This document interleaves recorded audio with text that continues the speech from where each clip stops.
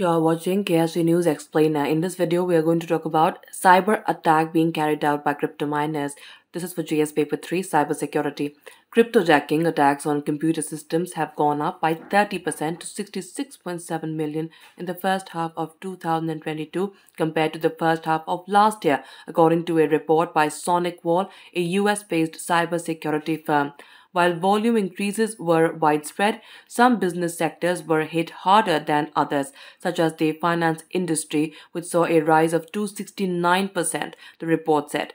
Now, what is cryptojacking? Cryptojacking is a cyber attack wherein a computing device is hijacked and controlled by the attacker, and its resources are used to illicitly mine cryptocurrency. In most cases, the malicious program is installed when the user clicks on an unsafe link or visits an infected website and unknowingly provides access to the internet-connected device. Now, why is cryptojacking done?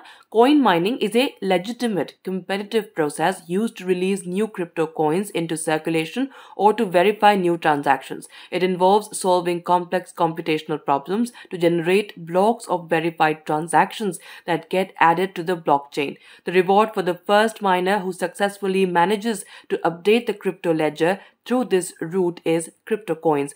Cryptojackers co-opt devices, servers, and cloud infrastructure and use their resources for mining. The use of stolen or cryptojacked resources slashes the cost involved in mining.